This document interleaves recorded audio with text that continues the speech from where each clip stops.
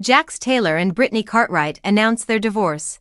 The unexpected split the breaking news that one of the most talked about couples from Vanderpump Rules and the Valley, Brittany Cartwright and Jax Taylor, had chosen to call it quits on their marriage rocked the reality TV world.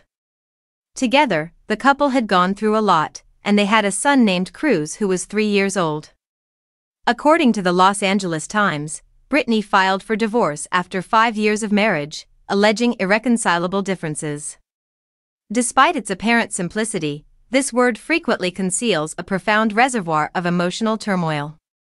Although many were taken aback by the decision, it soon became evident that Brittany had made a well-considered choice. On August 27, Brittany Cartwright filed for divorce from Jax Taylor. Once upon a time, they were adored by viewers for their dramatic storylines and chemistry, making them the ideal reality TV couple.